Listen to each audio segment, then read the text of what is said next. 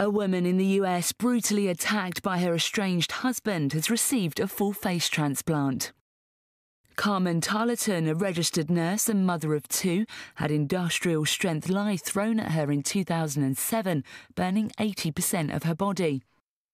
Dr. Pomahak is one of 30 medical staff that spent 15 hours completing the transplant in Massachusetts. There is really no transfer of appearance from donor to recipient.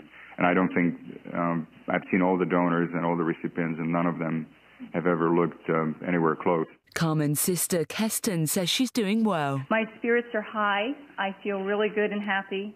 This is a momentous opportunity in my life, and I want to convey to the donor's family what a great gift they've given to me.